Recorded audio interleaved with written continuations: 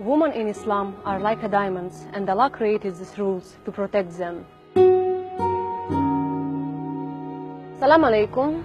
My name is Julia and my Muslim name is Aysel. I'm from Russia and I'm converted to Islam from 6 months, alhamdulillah. And I'm very happy for that. My lifestyle changed after Islam, in best part I can say, because I start believing God, and this belief brings me power, and anything I ask from Allah, by time Allah give it to me, and I'm very thankful, and inshallah all people to feel these feelings.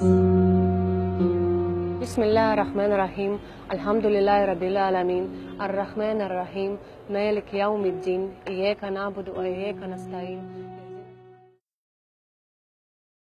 I see marriage in Islam, of course, in perfect way, because it's perfect system from Allah for any couple. Woman, first of all, woman in Islam is protected like a diamond. It gives protection from any ways. Even before marriage, man must do a lot of things for marry a woman. And woman must come with small bag of clothes to her husband, and he must take her with all his heart. So, and also protected if something happened bad in this life. Also, Islam gives protection after divorce, after any something bad happen. You know, in Islam, husbands' rights are much more, how could I tell you, easy than a woman. And for women, it's more easy to be a wife than to be a husband.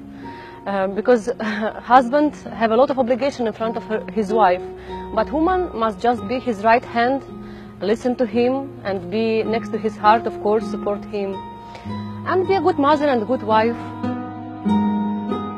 Prophet Muhammad was very kind to his wives, and even when his wife Aisha wanted to carry a camel, he was like stairs for her. He stayed on his knees to get her up on the camel. It was not a shame for him, it was not a proud.